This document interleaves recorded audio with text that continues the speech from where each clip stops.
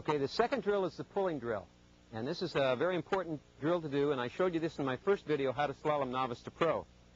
And it's easy for beginners to do. You can even master this on the first day if you're athletic. And the importance of this drill is to get over on the edge of your ski out beside the boat and lean and learn to build up confidence leaning in that proper body position. Eventually you're going to go across the wakes like this. But for now we're just leaning out to the side of the boat. And the nice thing about this is it's impossible to go any faster than the boat. And there aren't any wakes to cross. And usually you do this in flat, calm water, so it's a real confidence booster for you.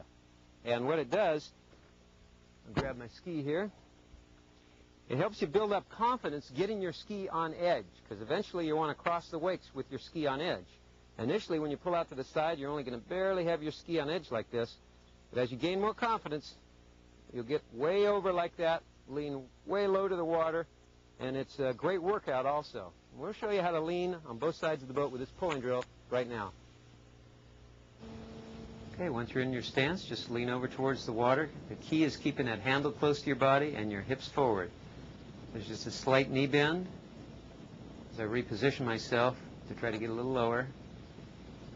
If you get the chance to use videotape yourself and see if you can get in as nice a position as I have. I'm going to try it to the right side of the boat now.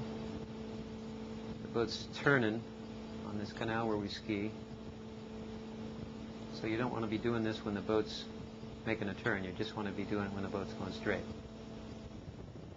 And there it is again. See that handle real close to the body? The chest is up, the shoulders are back, and that's a serious lean out to the side of the boat. I'm just an extension of the rope.